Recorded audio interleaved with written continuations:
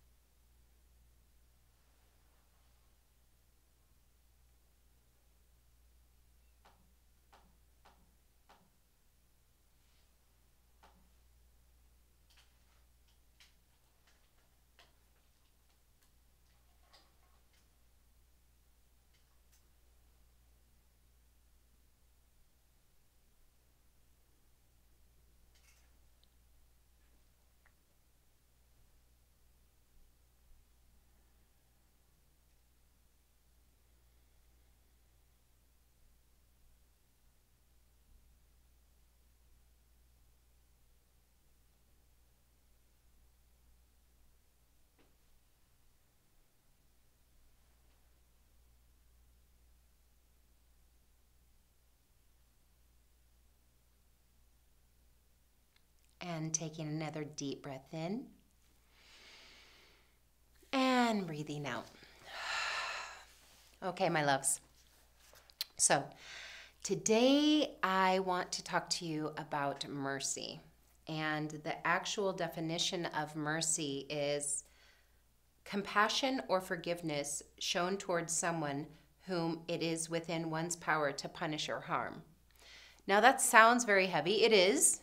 Mercy is often referred to in terms of, war, right? Or having mercy on someone. These are really heavy, deep concepts. Someone who's punished you, showing someone that has punished or harmed you forgiveness.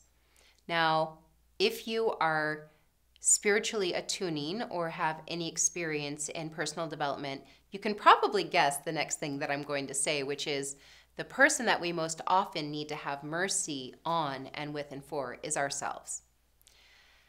I think that's the whole point and the crux of personal development, right? We're in the process of getting better. We're in the process of progress, hopefully progressing towards feeling better within ourselves, being able to treat ourselves better, more kindly, with forgiveness, having compassion for ourselves, as opposed to justifying negative behavior or actions, being rude or inappropriate or lacking forgiveness, judging others, right? These are two sides of the coin of personal development. And the thing with mercy and the thing with forgiveness is that we don't have the capacity, and we technically do not have the ability to give it to someone else if we can't first give it to ourselves. We have to be shown, we have to have the courage and the wisdom to show ourselves and to go through this healing process with ourselves. Then it's genuine, then it's real, then it's tangible. The energy of forgiveness, when your heart is cracked open and it pours out in empathy and compassion, understanding, unconditional love for another person, that's powerful. And how can we know that energy if we haven't experienced it ourselves? I was at the Mercy Center in Auburn, California the other day. It was really interesting. I had this window of time and I didn't know what to do. And I think most people here know that I'm in recovery, hence life, parenting, and sobriety. And I had this window of time and I didn't know what to do. And I thought, I'll go to a meeting, right? As part of my system of recovery, I attend meetings with other folks that are also looking to progress in their recovery. And it was just one of those weird time frames where there was absolutely no meeting happening in my area.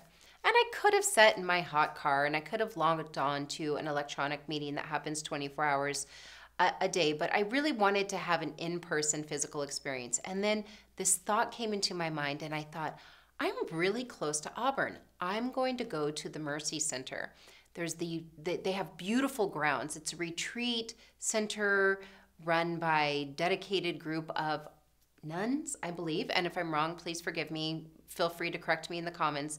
But it's just a beautiful place that I've been to for a recovery retreat before. It's a beautiful place where I've often gone to walk the labyrinth. To my knowledge, it's free and it's open to the public. It's not heavily overutilized.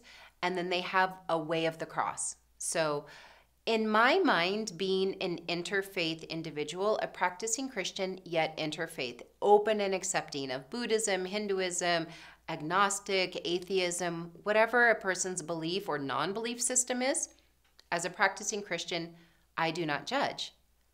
I choose to observe, to accept, and to respect that people have their own choice. I am not a Catholic, yet I pray the rosary daily.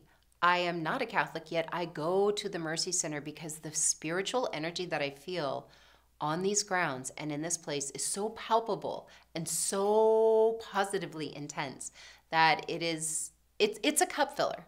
I walk away from there feeling like my cup is filled, that I am so powerful, and I have the energy and the focus and the determination to do anything. So I wisely chose in this blanks, rather than going, I wanted to go to Ulta and buy makeup, that I had the thought of going to some other stores and being a consumer and spending money. Nothing wrong with that, but I went and had my spiritual cup filled. And as I walked the way of the cross, and as I started to think about the areas in my life where I've fallen short, where I haven't given myself grace, where I haven't given others grace, or where I felt that grace was withheld from me, this translated into all of these ideas and concepts around mercy, grace, forgiveness, compassion, really powerful, I don't want to call them tools, but really powerful states of being that we can embrace and that we can study and that we can hopefully embody. I think that's the point, is to figure it out and share it. And as I walked through this beautiful property and just in prayer and in contemplation and in meditation, it was filling and it was emotional. There were a lot of tears shed. Places in my life in which I'd shown up differently, places in my life in which I wish other people could have shown up and been a different, better version of themselves. And within all of that, there was a rebalancing. If you think about scales, right? I think that's the horoscope or the astrological symbol for maybe a Libra. I think that's what it is. There are two scales and they're balanced. And walking in without an agenda and walking out feeling balanced, charged, and relaxed simultaneously. It was, honestly, I feel like that integration of masculine and feminine energy. It was the yin and the yang. It was the dark and the light. It was an integration of experiences, of energy, and of possibilities, frankly. I share this with you, friends, because I would like to inspire you and I want to encourage you to find a sacred space in your town, in your country, in your community, in your county, maybe somewhere in your own neighborhood. Maybe it's in your backyard and you have like my friend Erin over at All Saints Yoga. She has an amazing yurt on her property where she invites the community.